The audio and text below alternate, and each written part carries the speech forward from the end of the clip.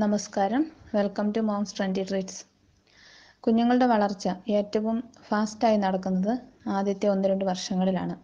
ചെറുപ്പം മുതൽ കുഞ്ഞിന് എല്ലാ ന്യൂട്രിയൻസും, അതായത് പ്രോട്ടീൻ, കാർബോഹൈഡ്രേറ്റ്, ഫാറ്റ് എന്നിവ റൈറ്റ് എമൗണ്ടിൽ നൽകിയാൽ മാത്രമേ കുഞ്ഞുങ്ങൾ ഹെൽത്തിയായി വളരുകയുള്ളൂ. വെയിറ്റ് കൂടുന്നതിനായി കുഞ്ഞുങ്ങൾക്ക് കൊടുക്കാവുന്ന ഹെൽത്തിയും നാച്ചുറലുമായ ഫുഡ് ഐറ്റംസ് ഏതൊക്കെ എന്നിന്ന് നോക്കാം. പ്രകൃതിദത്തമായ എനർജിയുടെ ഉറവിടമാണ് ബനാന. അതുപോലെ നിറയെ കാർബോഹൈഡ്രേറ്റ്സ്, ഫൈബർ, വൈറ്റമിൻസ് ഒക്കെ ബനാനയിൽ അടങ്ങിയിട്ടുണ്ട്. നമ്മുടെ നാട്ടിൽ പലതരം വെറൈറ്റി പഴങ്ങൾ ലഭ്യമാണ്. കണ്ണൻ പഴവും നേന്ത്രപ്പഴവും വെയിറ്റ് കൂടാനായി പൊതുവെ കൊടുക്കുന്ന പഴങ്ങളാണ്. നേന്ത്രപ്പഴം പുഴുങ്ങി ഉടച്ചോ അല്ലെങ്കിൽ നെയ്യിൽ വിളയിച്ചോ കൊടുക്കാവുന്നതാണ്. അതുപോലെ ബനാന പ്യൂരി ആയിട്ടോ ഷേക്കായിട്ടോ കുട്ടികൾക്ക് ഇഷ്ടമുള്ള രൂപത്തിൽ കുഞ്ഞിന് ഡെയിലി കൊടുക്കാവുന്നതാണ്. നേന്ത്രക്കായയും കണ്ണൻകായയും ഉണക്കി പൊടിച്ച് കുറുക്കുണ്ടാക്കി കൊടുക്കുന്നത് 6-ാം മാസം മുതൽ ഇങ്ങനെ കുറുക്കുണ്ടാക്കി കൊടുക്കുന്നത് കുഞ്ഞുങ്ങൾക്ക് വളരെ നല്ലതാണ്.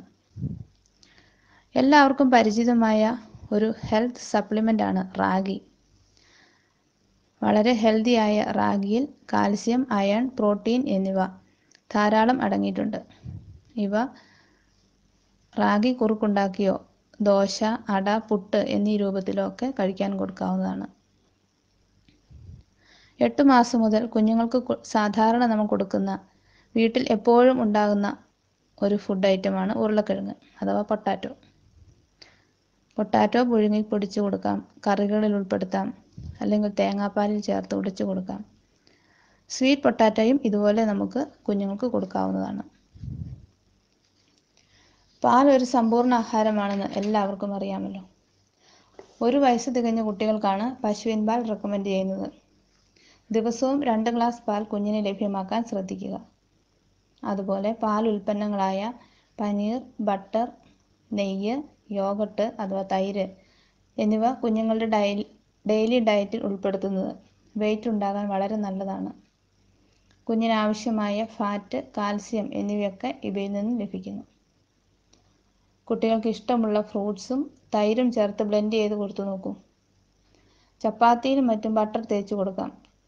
അതുപോലെ ബട്ടർ സാൻഡ്വിച്ച് ഉണ്ടാക്കി കൊടുക്കാം. ഇതൊക്കെ വെയിറ്റ് കൂടുന്നതിന് വളരെ നല്ലതാണ്. എളുപ്പം ദഹിക്കുന്ന ന്യൂട്രീഷണൽ വാല്യൂ ധാരാളമുള്ള ഒരു ഫുഡ് ഐറ്റമാണ് ഓട്സ്. ഓട്സ് പല രീതിയിൽ പാകം ചെയ്ത് കുഞ്ഞുങ്ങളുടെ ഭക്ഷണത്തിൽ ഉൾപ്പെടുത്തുന്നത് വെയിറ്റ് ഉണ്ടാകാൻ സഹായിക്കും.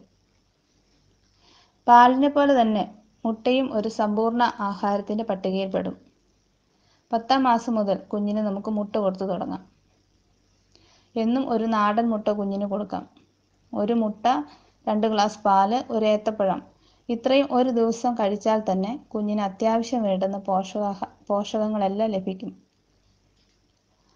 നിശ്ചയമായും കുഞ്ഞിൻ്റെ ആഹാരത്തിൽ ഉൾപ്പെടുത്തേണ്ട ഒന്നാണ് പയർ, പരിപ്പ് വർഗ്ഗങ്ങൾ. 7-8 മാസം പ്രായമാകുമ്പോൾ തന്നെ നമുക്കിവ കൊടുത്തു തുടങ്ങാം.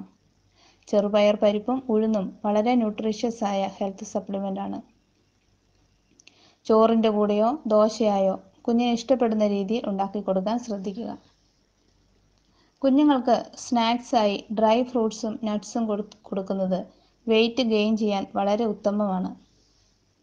കുറുക്കുണ്ടാക്കുമ്പോഴും ചപ്പാത്തി, ദോശ എന്നിവയുടെ കൂടെയും ഒക്കെ നട്ട്സ് പൊടിച്ച് ചേർത്ത് കൊടുക്കാം. അതുമല്ലെങ്കിൽ നട്ട്സും ഡ്രൈ ഫ്രൂട്ട്സും ഒക്കെ ചേർത്ത് ലഡു ഉണ്ടാക്കി കൊടുത്തു നോക്കൂ. ഫ്രൂട്ട്സ് കഴിക്കാൻ മടിയുള്ള കുഞ്ഞുങ്ങൾക്ക് ഫ്രൂട്ട് ജ്യൂസ് കൊടുക്കാൻ ശ്രമിക്കുക. ഫ്രൂട്ട്സ് കുഞ്ഞിൻ്റെ ഇമ്മ്യൂണിറ്റി വർദ്ധിപ്പിക്കുന്നതിന് വളരെ സഹായിക്കുന്നു.